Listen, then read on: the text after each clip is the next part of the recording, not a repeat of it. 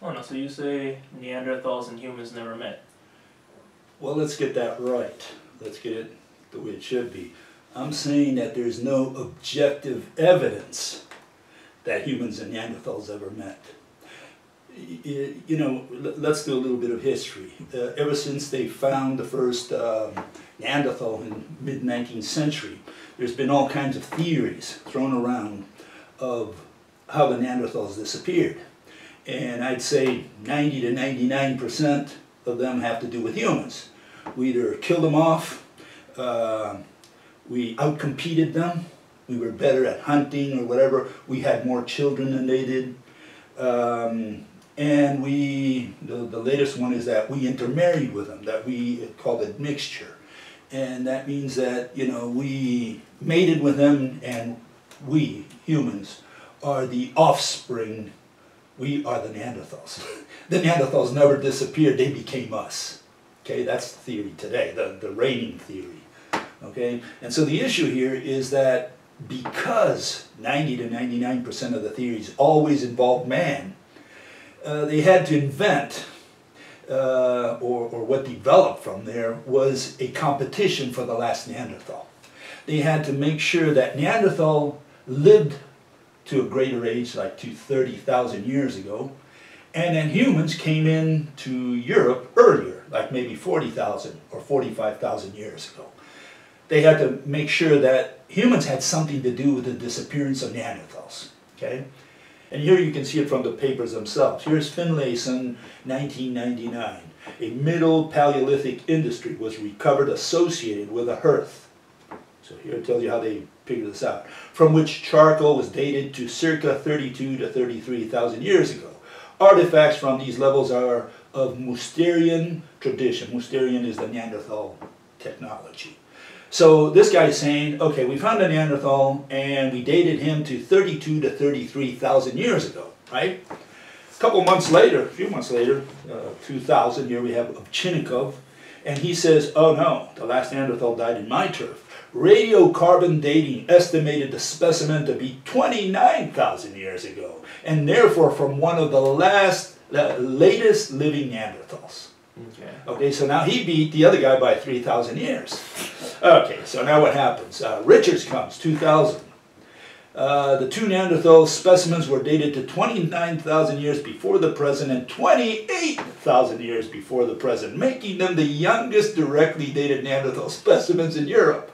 So now you beat them by 1,000 years, right?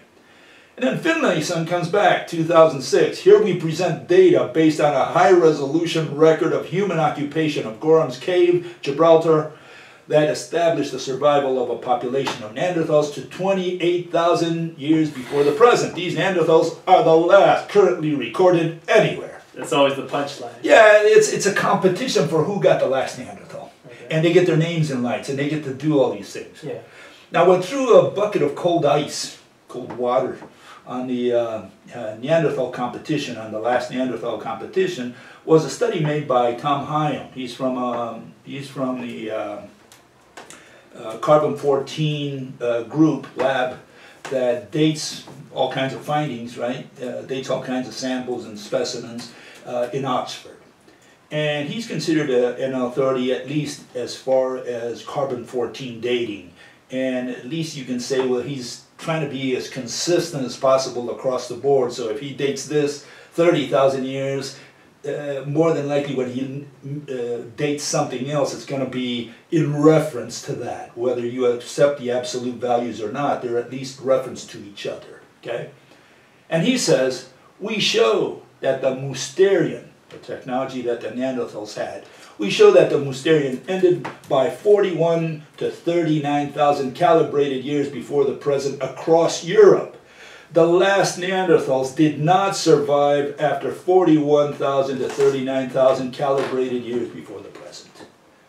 So that means the Neanderthals, according to Tom Hyam and his group, died around, rounding off, 40,000 years ago. So this threw a bucket of cold ice on all these other claims that the Neanderthals survived to 30,000, 29,000, 28,000 years ago. Why does he have more authority? No, I'm not saying that he does. All I'm saying is that he's trusted, first of all, across the board. Second, he's got his readings reference to his other readings. So they're all, he's consistent within himself. Okay. Okay? And this was a bucket of cold ice because all these people were claiming that Neanderthals survived to 30,000 years ago. This guy is saying, no, they died 10,000 years earlier. Now this created a problem for all the people who had theories based on the fact that humans had something to do with the extinction of the Neanderthals. Because if humans did not appear, let's assume that, right? If humans did not appear in Europe until, let's say, 35,000 years ago, and here the Neanderthals died 5,000 years earlier, we had nothing to do with the extinction of the Neanderthals. This created a problem, that's all I'm saying. By appear in Europe, you mean that they came... Supposedly the general theory is that humans migrated out of Africa and they went north to Europe. But they entered Europe around 35,000 years ago. Or we're going to make that assumption. Let's assume that humans did come into Europe no earlier than 35,000 years ago. If the Neanderthals died 40,000 years ago, they never met. And humans had nothing to do with the extinction of the Neanderthals. Here you have the case. It's Trinkos 2003.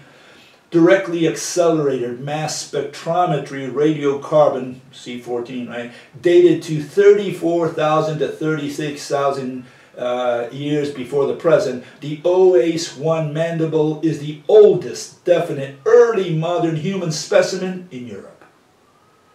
So according to this reading, if we're going to look at objective data, if there's anything like, if we can even imagine that. The closest thing to it. The closest thing to it.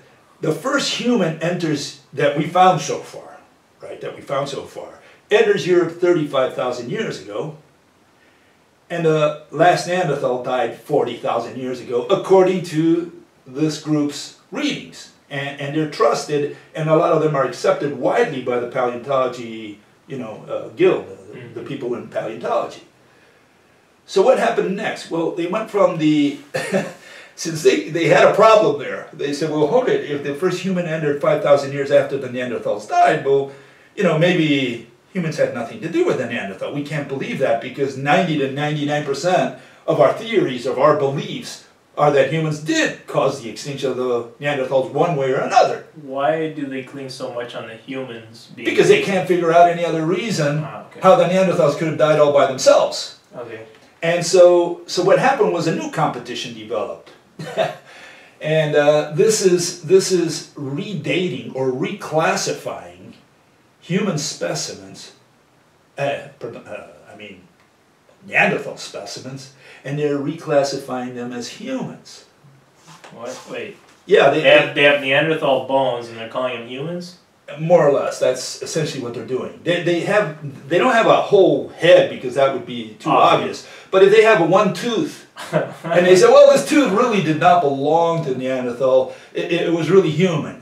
And it's dated to 45,000 years ago, now we can see how they met and they mingled and they did all their stuff. So now they're redating, or either redating or reclassifying. So this bone is 40,000 years ago, and instead of calling it a Neanderthal bone 40,000 years ago, they're calling it a human. It's a 40,000-year-old human bone. You got it. Okay. That's what they're doing. And here we have a case. It's also from Hyam's group. He says KC4, that's Kent Cavern 4.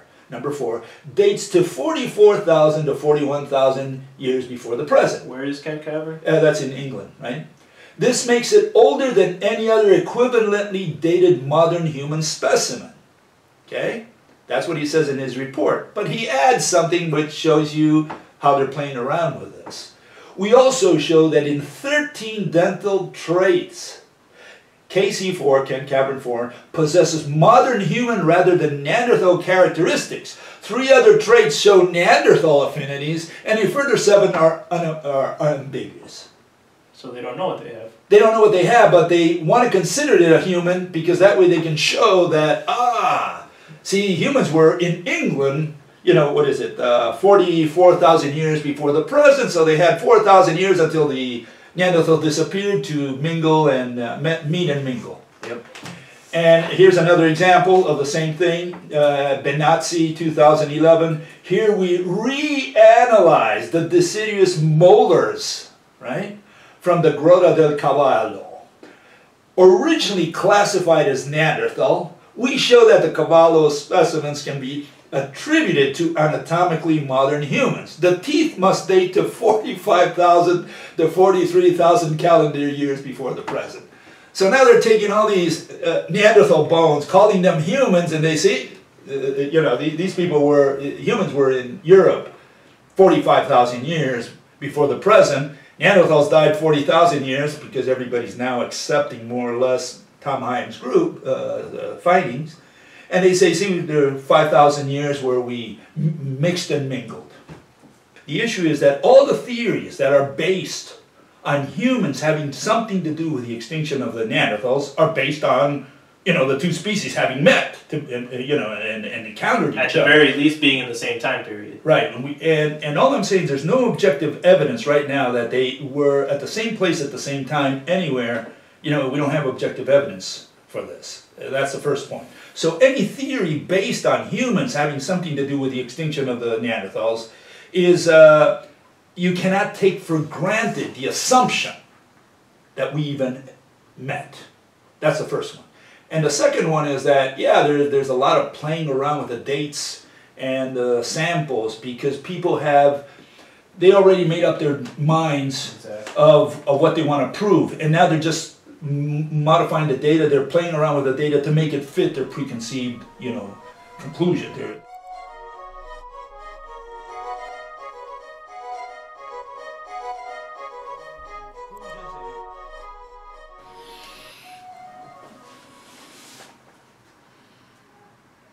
Hugo. So, what do you think we should do with the admixture theorists? Well, let me tell you what I think. Cowabunga!